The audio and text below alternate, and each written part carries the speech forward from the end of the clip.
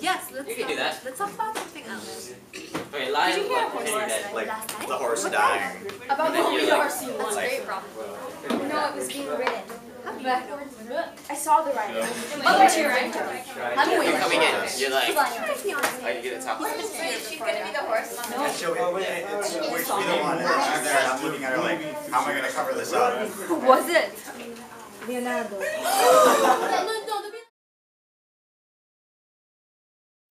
Mother, Yes? I'm away now. Where are you going? The vineyard. Wait a minute. What is it? Take something to eat. Leave it, Mother. I'll eat grapes. Give me the knife. The knife? To cut. The knife, damn the knife, damn all knives, damn the devil who created knives. Enough that, Mother. Anything that can pierce and cut a man's body, a glorious man, an angel, his mouth like a flower, who goes out to his vines or his olives, to look after them, to care for them, because they are his passed down to him from his fathers. Mother, that's enough. And he never comes back, or he comes back only to be laid out with a heart. Perhaps you're right. You think so? Such things happen. 2 days ago, they brought in my neighbor's son with both his arms gone. The machine had sliced them off. Raphael? Yes. And now what's he good for? Often I think your son and my son are better where they are. Sleeping, resting, safe from being made useless. Enough of that. Fancy thoughts can't help. There's no mending what's happened. I! Aye. And your son? Okay, take it away. We're at Leonardo's house.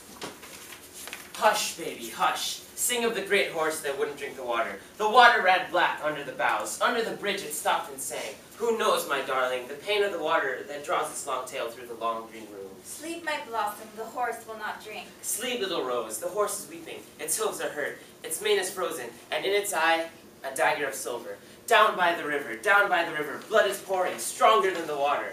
Sleep, my blossom, the horse will not drink. Sleep, little rose, the horse is weeping. He will not touch the edge of the river. He will not. That's what my son would have been if he were still alive. He'd be alive, warm, the true man that he was, if men hadn't invented knives. Don't dwell on it. Every minute. Put your hand on your heart. Thursday, then yes. Thursday it is. From here, the church is quite a way. So we'll go with the bride and groom in a car. Everybody else can make do in carts or on horseback or whatever. Agreed.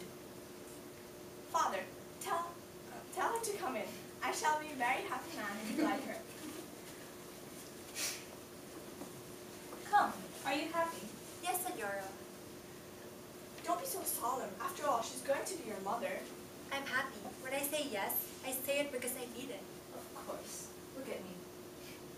She's my wife all over again. Is she? Such a lovely expression. You know what getting married is, child? I do. A man, children, and as for the rest, a wallet's 2 feet thick. Who needs more?